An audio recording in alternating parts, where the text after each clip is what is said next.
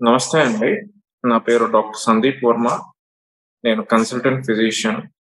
ఈరోజు మనం ముఖ్యమైనది హై బీపీ, మరొక పేరు హైపర్‌టెన్షన్.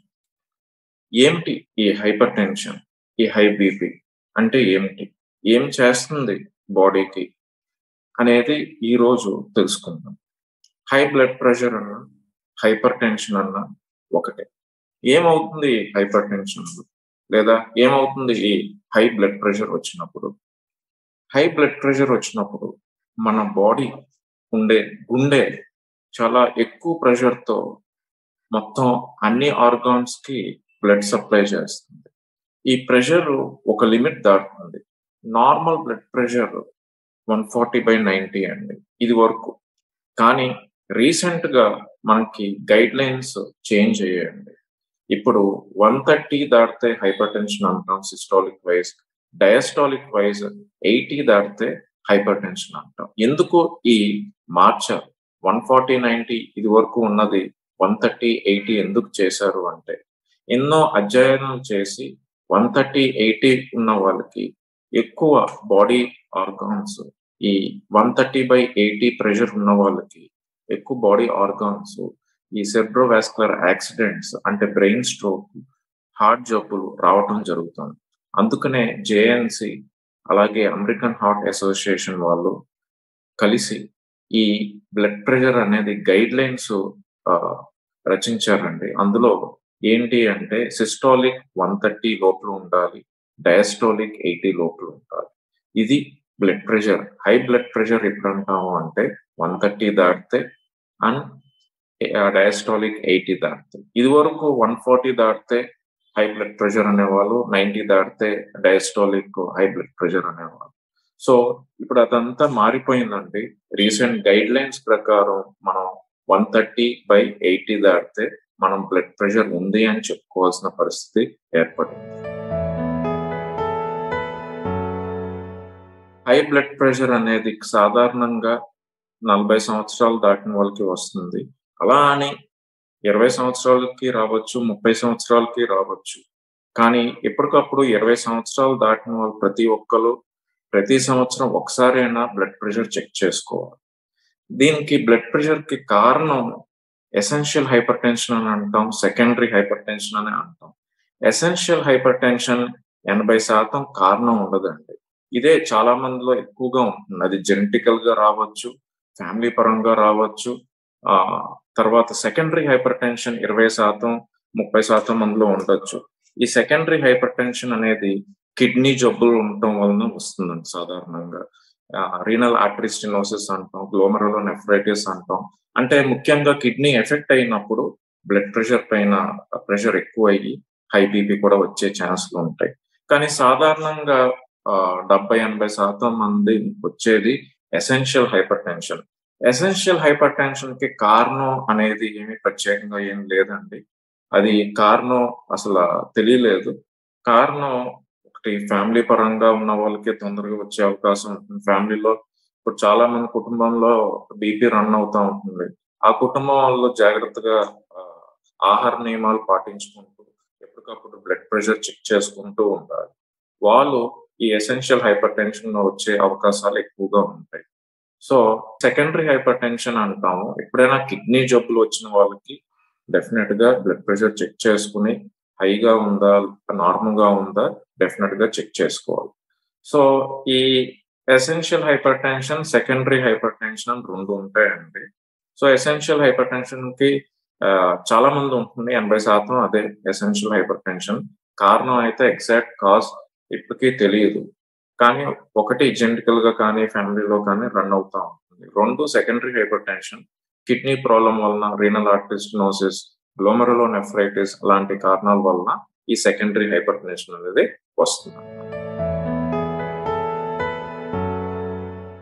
హైపర్ టెన్షన్ అండి చాలా మంది తెలుసుకోవాల్సింది ఏంటంటే, హైపర్ టెన్షన్‌కి ఇంకో పేరుంది. సైలెంట్ కిల్లర్ అంటారు.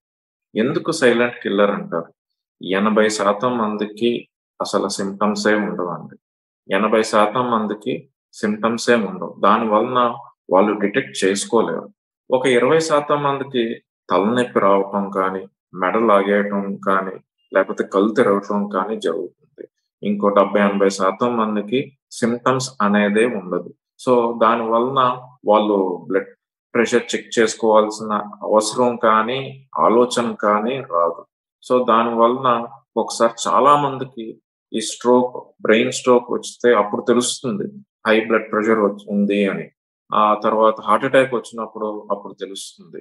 చాలా మందికి కాంప్లికేషన్స్ వచ్చేసి ఉంటాయి ఈ హై బ్లడ్ ప్రెషర్ తెలుసుకునేసరికి. సో డెఫినెట్‌గా ప్రతి ఈ ఒక్క మనిషి 20 సంవత్సరాలు దాటిన తర్వాత ప్రతి సంవత్సరం అట్‌లీస్ట్ ఒకసారైనా బ్లడ్ ప్రెషర్ చెక్ చేసుకోవాలి. ప్రాపర్ ట్రీట్మెంట్ మనం గమనిస్తే మనం ఆహారం నుంచి స్టార్ట్ అవుతుందండి. లైఫ్ స్టైల్ చేంజెస్ అంటాం. ఈ లైఫ్ స్టైల్ చేంజెస్ అనేది ఏమీ లేదండి. మనం తినే ఆహారం పద్ధతిలో ఉంది. మనం ఇప్పుడు గమనించుకుంటూ చూస్తే పూర్వం కంట ఇప్పుడు ఫుడ్ వెస్టర్నైజ్ అయిపోయింది. ఫాస్ట్ ఫుడ్స్ ఎక్కువైపోయాయి. మన పిజ్జాస్, బర్గర్స్ మనం మెయిన్ రోడ్‌కి వెళ్తే దొరుకుతున్నాయి. ఇదివరకు అలాంటివి ఉండేవి కాదు. సో ఇన్ని హై ఫ్యాటీ ఫుడ్ అండి. హై ఫ్యాటీ ఫుడ్ అదే కాదు హై సోడియం ఫుడ్ కూడా. ఇప్పుడు బీపీ అనేది మనకి బ్లడ్ ప్రెషర్ అనేది హై సోడియం ఎక్కువ ఉప్పు శాతం తీసుకునే వాళ్ళు, పచ్చళ్ళు తీసుకునే వాళ్ళు, అలాగే ఈ ఫాస్ట్ ఫుడ్ తీసుకునే వాళ్ళు ఎక్కువ వస్తుందండి. అదే ల్యాక్ ఆఫ్ ఎక్సర్సైజ్ చేయకుండా ఉండటం, లేజీగా ఉండటం, అసలు ఎటువంటి ఎక్సర్సైజ్ లేకపోవటం, ఎప్పుడు ఈ వెస్టర్న్ ఫుడ్ ఎక్కువ తీసుకోవటం వలన ఈ లైఫ్ స్టైల్ చేంజెస్ అన్ని మార్పు రావాలి. మనం తీసుకునే ఉప్పు శాతం చాలా తక్కువ ఉండాలి. Per day less than 2.6 grams per day తీసుకోవాలండి. 2 డాష్ డైట్ అంటాం. హైపర్ టెన్షన్‌లో ఇది చాలా ముఖ్యమైనది. ఈ డాష్ డైట్ ఫుల్ ఫార్మ్ ఏంటి అంటే dietary approach to stop hyper tension. ఇందులో ఏంటి నియమాలు? 1 సోడియం అనేది అంటే ఉప్పు శాతం అనేది బాగా తగ్గించుకొని తీసుకోవాలి. అలాగే రెగ్యులర్‌గా వ్యాయామం ఉండాలి.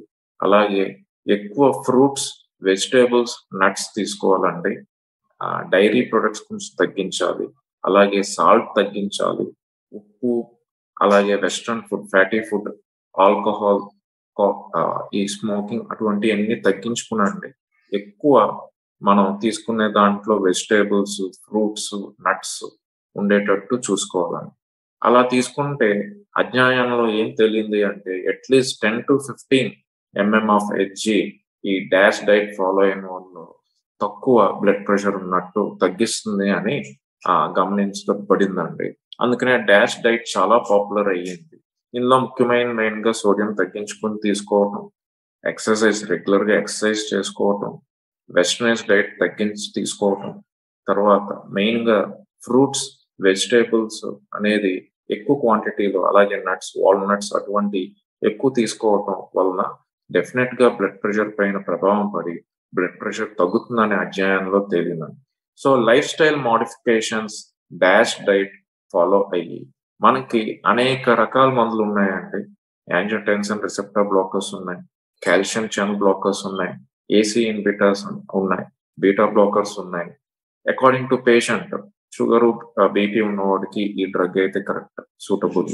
అలాగే according to the patient individuality బట్టి ఆ మందులు రాయటం అనేది జరుగుతుంది.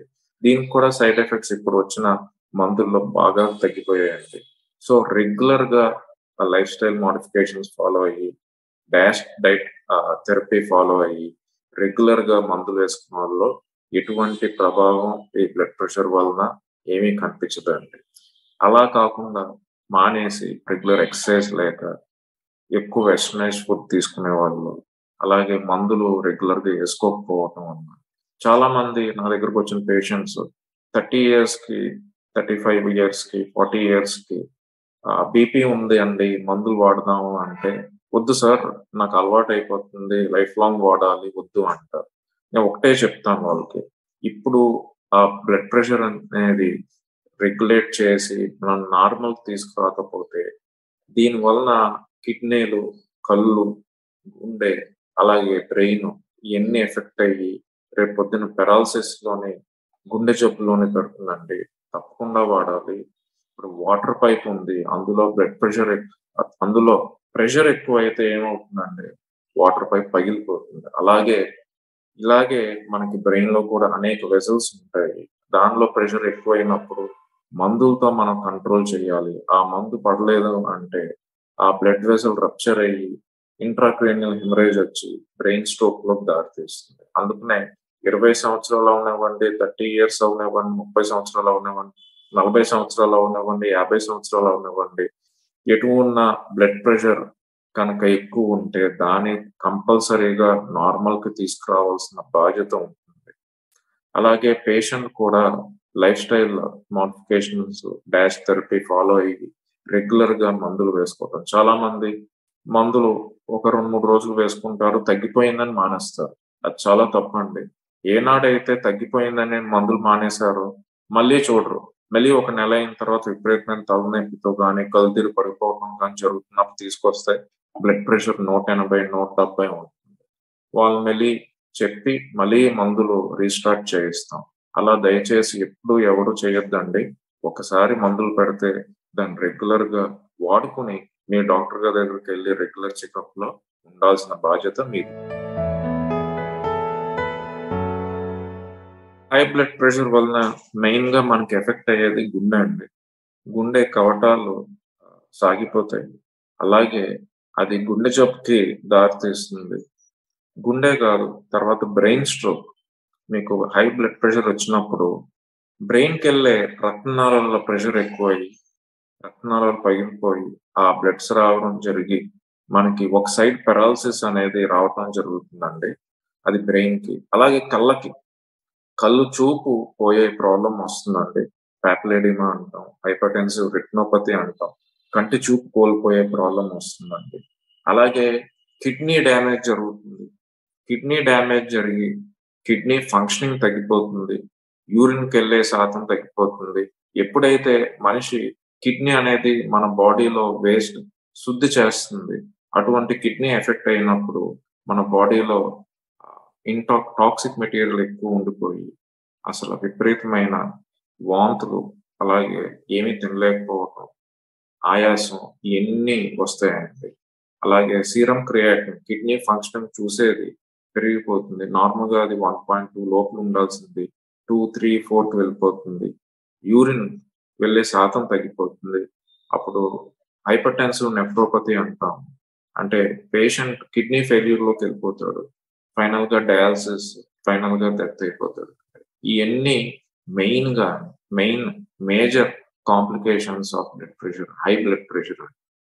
సో, ప్రతి మనిషి ఈ బ్రెయిన్ స్ట్రోక్ కానీ, లేకపోతే హార్ట్ అటాక్ కానీ, లేకపోతే హైపర్‌టెన్సివ్ నెఫ్రోపతి అంటే కిడ్నీ ఫెయిల్యూర్‌లో కానీ మనం ఎప్పుడు వెళ్లకుండా చూసుకోవాల్సిన బాధ్యత డాక్టర్‌ది, పేషెంట్‌ది కూడా అండి. రెగ్యులర్‌గా మనం life style changes, modifications follow అయ్యి, డాష్ థెరపీ ఫాలో అయ్యి, రెగ్యులర్‌గా డాక్టర్ ఇచ్చే మందులు వాడుకొని, ఎప్పటికప్పుడు బ్లడ్ ప్రెషర్ చెకప్ చేసుకొని, ఒకవేళ ఎక్కువ ఉంటే మళ్ళీ డోస్ మార్చుకొని, ఎప్పటికప్పుడు చెక్ చేసుకొని, మనం ఏమైనా కాంప్లికేషన్స్‌కి అయినా వెళ్తున్నామా అని కూడా చెక్ చేసుకొని, ఎప్పటికప్పుడు రెగ్యులర్ చెకప్‌లో ఉండాలండి.